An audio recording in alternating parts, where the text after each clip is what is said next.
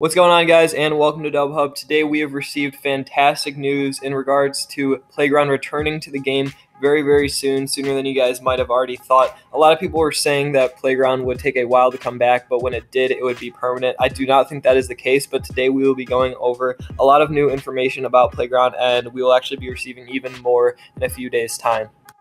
Apologies for yet another Playground video, but if you guys will go ahead and look on screen here, just about 20 minutes ago from the time I'm creating this, there is a new tweet from Fortnite that has just came out, and it says Playground mode returns on July 25th, which is actually 2 days from now, which is insane. This will be Wednesday, and this is going to be amazing. Everyone is going to be able to play Playground yet again. And if we look beneath that, it says set up squad battles with new team select options, skirt around in an ATK, and gear up with lots more loot. This is fantastic news as well because you will be able to get around the map a lot faster with the ATKs and even the new team select options. That's going to be really fun. 2v2s, 1v1s, it's going to be great.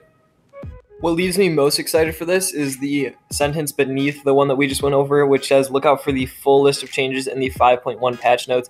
If this means the full list of changes for Playground and not just for the game, this means that there will be a lot of changes. Probably most of them will be for the better as well, which means it will be probably a lot more convenient and a lot better for the players. So even, driving around in ATKs, the Season 5 new like basketballs and golf balls and everything, you'll be able to use those. Just all these new features, and also with new team select options. That means that you guys will be able to do 1v1s, 2v2s in more organized settings, but maybe there will be even more changes. For instance, maybe you can spawn loot. I'm not sure, just stuff like that. But the fact that these aren't the only changes is just the part that we are going to be very excited about.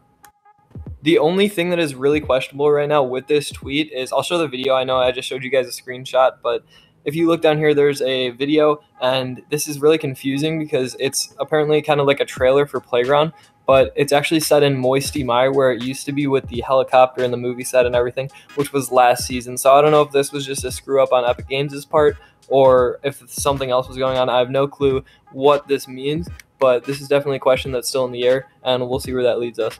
All in all, though, I'm just so happy that Playground is returning, and let me know if you guys are too in the comment section down below. Don't forget to drop a like and subscribe on your way out. Thank you guys so much for watching, and I'll see you later.